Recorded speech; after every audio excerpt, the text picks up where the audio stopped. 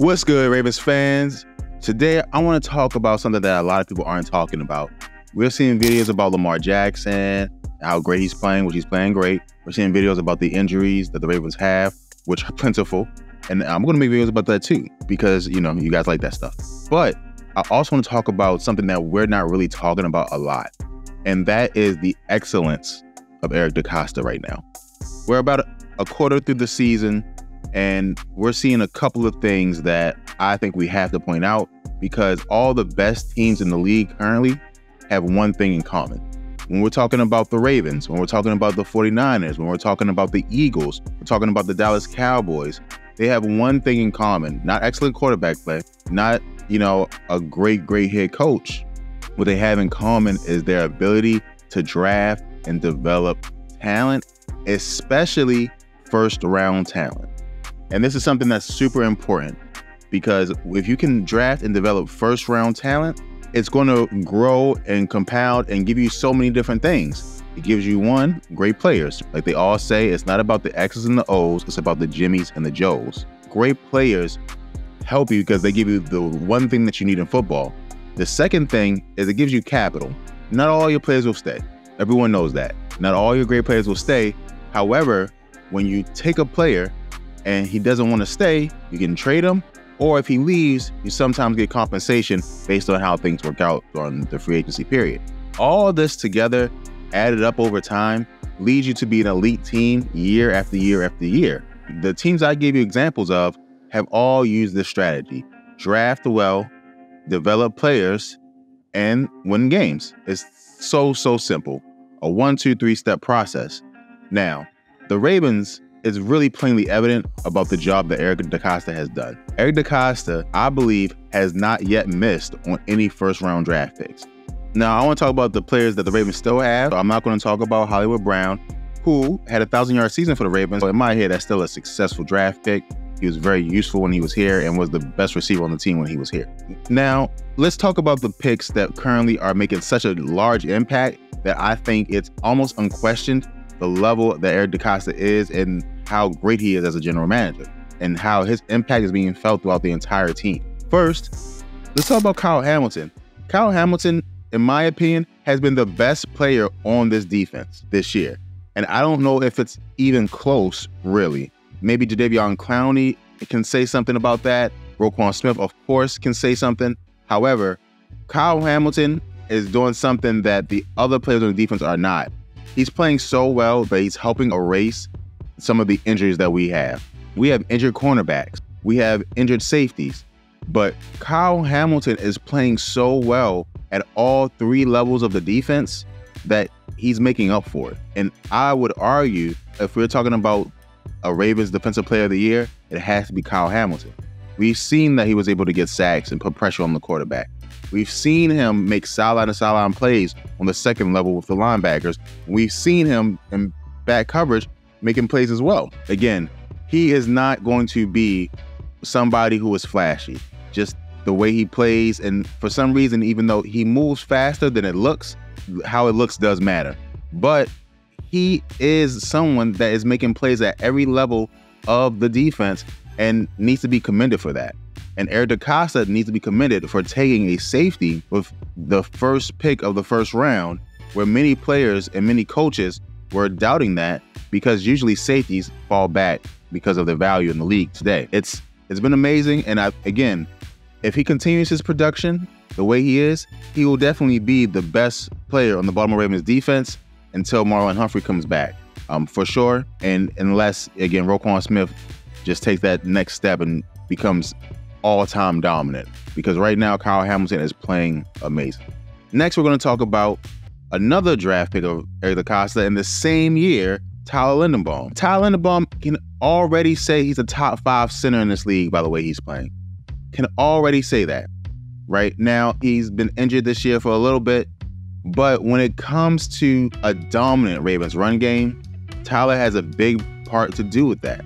Tyler, again, is the center. He is the brain with Lamar Jackson. They have to be one-on-one when they're doing their blocking schemes and making adjustments. And with Lamar Jackson's newfound power to make changes at the line of scrimmage, Tyler Linderbaum's job got even harder this year. and he's doing a great job at it. The Ravens' run game is still powerful and it's still dangerous. Now, we're not dedicating, 10 people to block for Lamar like we did with Greg Roman. However, with the 6, 7, and sometimes 8-man blocking schemes that we use, Tyler Linderbaum is playing excellent. He can do it all. He's shown that he can stay up there and do power pass block when people bigger than him are trying to get to the quarterback. We already know how great he moves in space. We already know how great he does when he wants to get to the second level. He is just an excellent, excellent, excellent center. And I really do believe in the next 2 to 3 years that Tyler Linderbaum can be the best center in football, especially after Jason Kelce retires. Because again, in my opinion, Jason Kelce is undeniably the best center in football. But Tyler Linderbaum has what it takes, and it's real funny because he's actually has a similar body type to Jason Kelce, a little undersized, but a bulldog and is vicious. And I'm super excited about that. And again, another aspect of the game where you can see that Eric Decosta understands talent and fit. Talent and fit. Same thing that we saw this year at wide receiver when we drafted Zay Flowers, who has been the best offensive player on our team outside of Lamar Jackson. Now, injuries and the slow start for Mark Andrews, have put him at second to me, just overall when you take these 4 games into account. He's come on strong now. That last game, he was the best. But when you take all 4 games into account, it's been Zay Flowers. When you're able to combine skill and fit, it's something special. Zay Flowers, when we talk about fit, he's a perfect receiver for Lamar Jackson.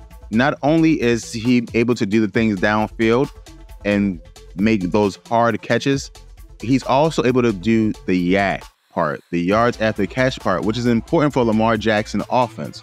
Why is that? Because if we're going to run the ball so much, there's going to be one-on-one opportunities on the outside. We know that the receivers that we've had in the past, maybe were able to catch the ball downfield, but when they got the ball, they could do nothing with it. In this game, the best receivers in this game are great at yak. Justin Jefferson may be the lowest when it comes to yak, but he's still a good receiver after the catch. Tyreek Hill, awesome after the catch. These are the type of players that we want to build our team around. We want speed, we want skill, and we want talent, and Zay Flowers has all of that.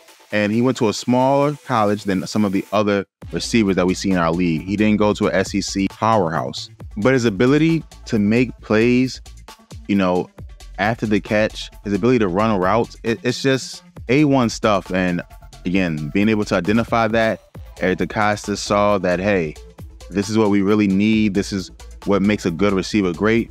Make the draft pick, and now we're at a level that is just super impressive as an overall team because of these great draft picks. And guys, before I go, we're focusing on number 1 round picks. However, if we take Eric Decosta's entire tenure here and just name some of the draft picks that he has that have been successful throughout all of the rounds, it's actually kind of amazing.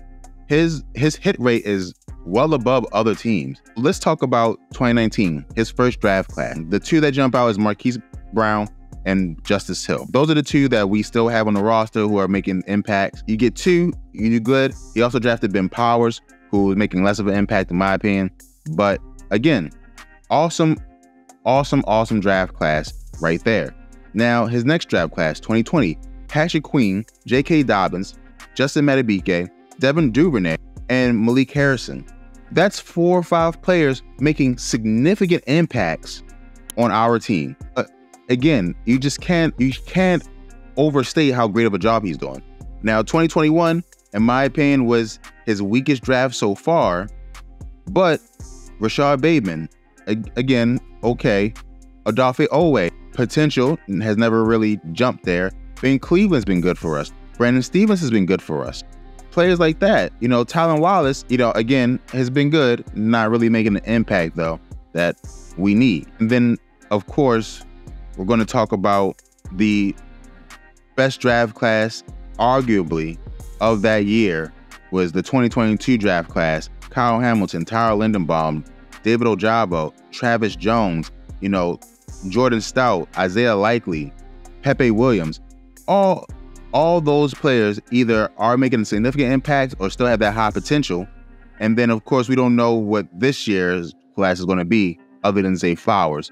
But he's just done an excellent job. And I'm happy he's our GM, because he be playing for another team and be dominating us the way he's dominating the league. Let me know what you guys think about it in the comments below. I'm trying to give you guys more consistent content. Please subscribe, help us out, watch the videos, like, and if you have a Ravens fan in your family, share the video, family or friends. We appreciate you. Thanks. Go Ravens.